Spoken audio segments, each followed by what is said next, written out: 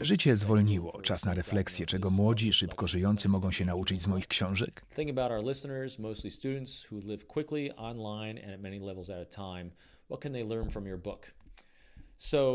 Tak w rzeczywistości, jak i online, nawet jeśli żyjesz szybko, musisz umieć ocenić, z kim możesz bezpiecznie nawiązać relacje. Nieważne, czy jesteś młody, czy stary. Zdrowe relacje i zaufanie są podstawowym czynnikiem dla rozwoju, dla wszystkiego, co chcesz osiągnąć, czego chcesz dokonać.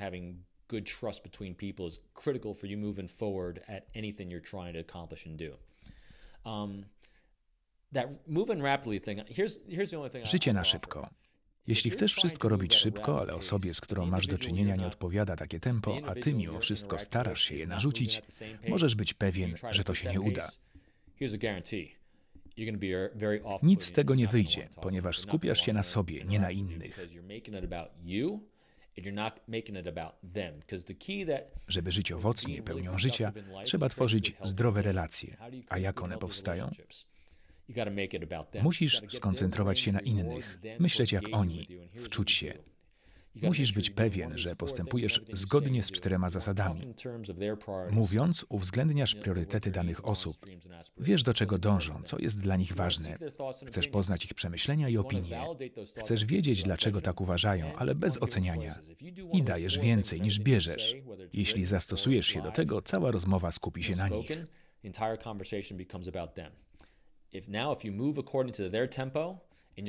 I jeśli teraz będziesz poruszać się w ich tempie, okażesz im wsparcie, pomożesz osiągnąć to, do czego zmierzają, nawiążecie relacje. A zatem, jeśli będziesz narzucać komuś własny rytm, nic z tego nie wyniknie. Jeśli dopasujesz się do cudzego tempa, dokonasz lepszego wyboru. Pytanie drugie. Ludzie siedzą w domach. Jakie doświadczenia, które opisuję, mogą się przełożyć na dalsze życie? Does the experiences you describe in your book will apply to the new after-virus world when the majority of activities will be realized online? Will sizing people up become more difficult? Wszystko, o czym piszę w książce, odnosi się do rzeczywistego życia i do realiów internetu. Nie ma różnicy. Każda istota stara się nawiązywać zdrowe relacje z otoczeniem. Chcemy ufać innym.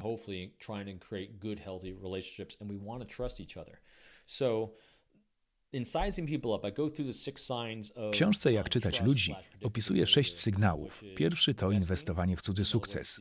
Ktoś robi więcej dla ciebie niż dla własnego powodzenia. Drugi to trwałość. Czy wasza znajomość potrwa dłużej, czy to przelotny kontakt? Wiąże się z tym wiarygodność. Czy na kimś można polegać, jak ktoś postąpi i czy dochowa należytej staranności. Ważne też, czy mówi językiem budzącym zaufanie. Chce poznać twoją opinię, uwzględnia twoje priorytety, daje ci wybór. No i działanie, pozytywne lub negatywne. Czy cudze czyny przeszkadzają innym, czy pomagają się rozwinąć? Liczy się też wcześniejsze postępowanie. Jeśli ktoś raz, 2 razy, czy nawet 3-krotnie zachowywał się w określony sposób, prawdopodobnie postąpi tak po raz kolejny. No i na koniec równowaga emocjonalna, sygnał numer 6. Kiedy robi się gorąco, narasta napięcie. Ludzie tracą zimną krew. Wtedy liczy się, czy zaczynają szaleć, tracą zdolność jasnego osądu i trudno przewidzieć, jak postąpią, czy odzyskują racjonalne podejście. Or at least quickly come back to it, or they become erratic and unpredictable. To 6 sygnałów, o których wspomniałem.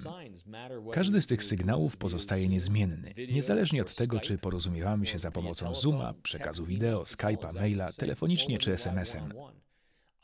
Kiedy pracowałem w FBI czy rozmawiałem o interesach, połowę czasu zajmowały mi kontakty zdalne, połowę spotkania twarzą w twarz.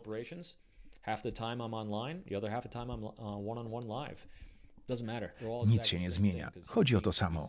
Każdy człowiek ma potrzebę przynależności do grupy czy organizacji i doceniania.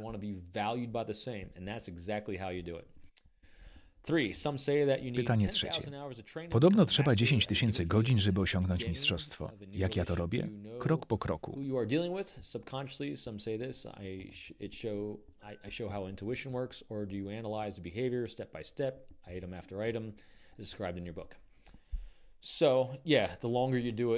To racja, że im dłużej czymś się zajmujemy, tym większej nabieramy biegłości, bez wątpienia.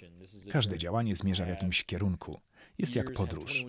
21 lat robię to, co robię i zapewniam, że 21 lat temu postępowałem inaczej niż dzisiaj. A za 21 lat też będę robił to po nowemu. To podróż, podczas której uczymy się, jak porozumiewać się najskuteczniej i budować zdrowe relacje. Nie musicie więc czekać 10 000 godzin. Musicie zacząć. To najważniejsze. Co jednak możecie osiągnąć najszybciej, jeśli nie macie za dużo czasu? Język. Przypatrzmy się językowi. Jak ze sobą rozmawiają?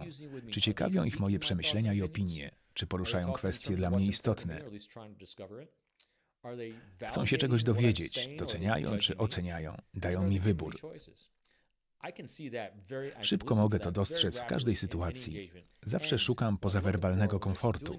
Czy dobrze się czuję z tym, co mówią? Czy się uśmiechają, szeroko uśmiechają, czy unoszą brwi? Jak oddychają, czy się otwierają?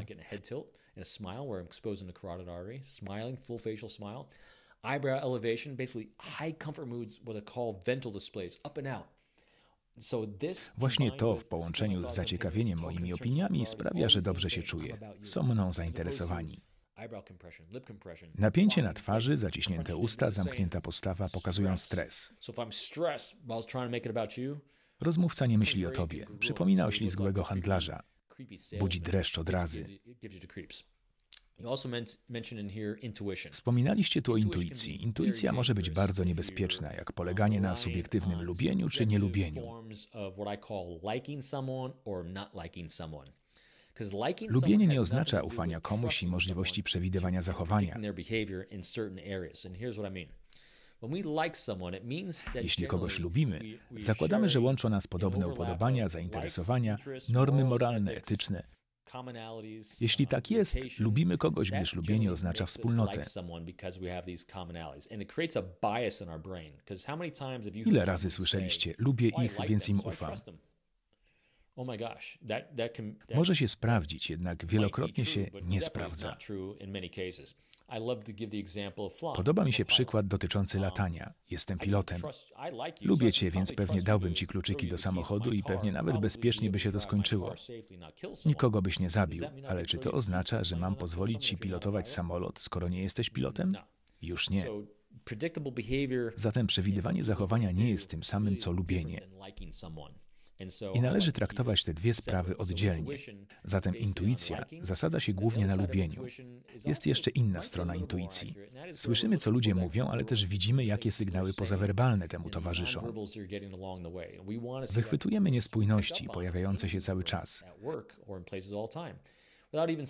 Widzimy to niezależnie, czy rozmawiamy za pośrednictwem Zooma, czy w biurze. Widać, kto ma zły dzień. Zauważamy odchylenia od normalnych sygnałów pozawerbalnych. Można to szybko wyłapać. Pytanie czwarte. Pytanie osobiste. Czy moje relacje z otoczeniem zmieniają się, kiedy inni dowiadują się, czym się zajmuję?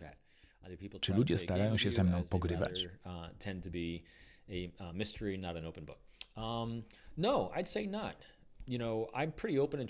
Jestem otwarty i łatwo mnie odczytać. W tym, co robię, kieruję się 3 zasadami. Pierwsza, w kontaktach z innymi najważniejsze są zdrowe relacje. Bez zdrowych relacji nic się nie osiągnie. Drugi cel, otwarta komunikacja i czytelność. Bez nich nie ma zdrowych relacji. Mówię o sobie otwarcie. W książkach pokazuję, jak nie zostać idiotą, jakim ja sam się urodziłem. Jak stać się lepszym człowiekiem. Byłem samolubnym, skoncentrowanym na sobie dupkiem. Książki pomogły mi to zmienić. Wiele osób pyta, Robin, robisz mi to teraz? Co takiego, pytam. Czy skupiam się na tobie? Oczywiście, chciałbym koncentrować się na sobie, ale będę na tobie.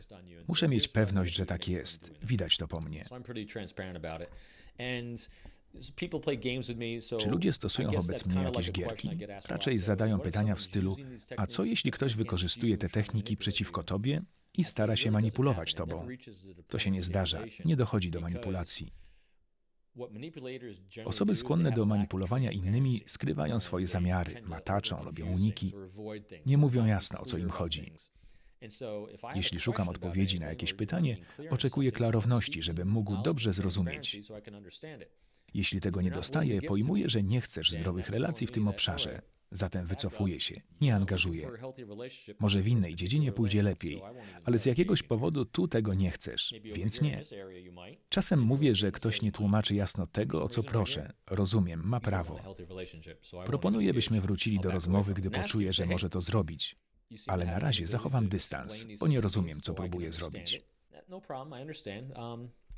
When you feel like you can or you want to, please come back and we'll chat about it again. But until then, I really can't engage because I really don't understand what it is you're trying to do. So, that answers that question. Pytanie piąte. Jak stosować moje rady w życiu codziennym? W życiu codziennym natykamy się na 6 sygnałów płynących od innych, ale należy im odpłacać tym samym.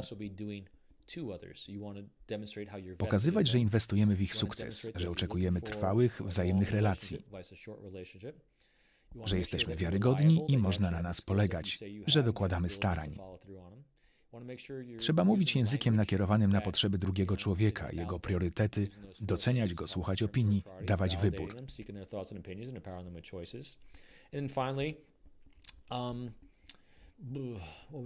Co jeszcze? W życiu codziennym liczą się język, czyny, przewidywalność działań i równowaga emocjonalna.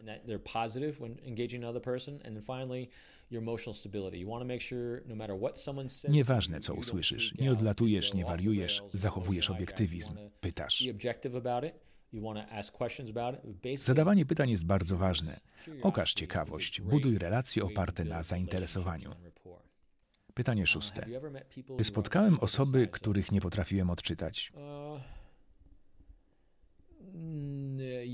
I tak, i nie. Niektórzy ludzie są łatwiejsi do odczytania niż inni. Jeśli tak nie jest od razu, czy nawet po kilku miesiącach, to znaczy, że działają wolniej od ciebie. Musisz przyhamować. Po pewnym czasie będę umiał odczytać tego kogoś. To nie znaczy, że ufam mu mniej czy bardziej, lubię go albo nie. Oznacza, że go rozumiem. Dostosowanie się do rytmu innych jest naprawdę ważne. I trust you less or trust you more or like you or dislike you more. It just means I understand you. So understanding the tempo of others is really important there. Pytanie 7. Czy potrafię wykształcić system, który uniemożliwiłby innym odczytanie mnie? Nie chciałbym tego. Wolę, kiedy ludzie znają moje zamiary i pobudki, jakimi się kieruję. Jak mówiłem, cenię zdrowe relacje, a one obejmują komunikowanie się i otwartość. Jeśli obszary mego życia, które chcę zachować dla siebie, nie dotyczą spraw zbyt osobistych albo kwestii bezpieczeństwa państwa, powiem o tym wprost. Nie mogę o tym mówić z powodów takich czy innych przepisów. Może nie dostarczę informacji, jakich chcecie, ale na pewno jasno powiem, dlaczego tak postępuję. Nie mam problemu z tym, że ludzie mnie odczytują, bo wolę, żeby wszyscy pytali, jeśli coś jest niejasne.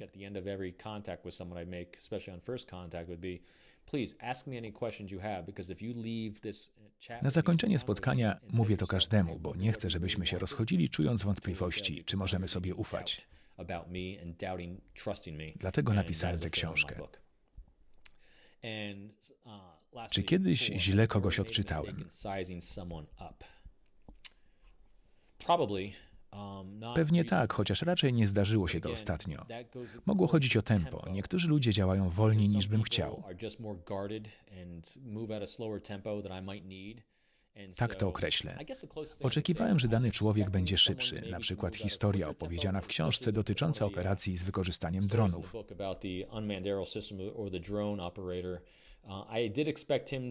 Oczekiwałem innych umiejętności i zorganizowania konferencji. Przeceniłem jego zdolności, jednak czyny pokazały, że nic z tego nie wyjdzie, więc odpuściłem.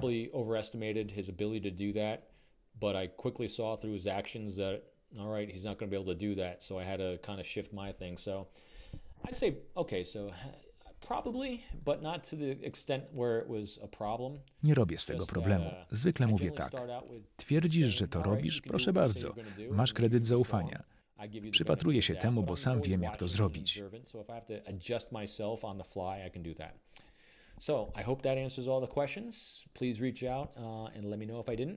Dziękuję. Jeśli macie jeszcze pytania, chętnie odpowiem. Życzę miłego dnia i zdrowia.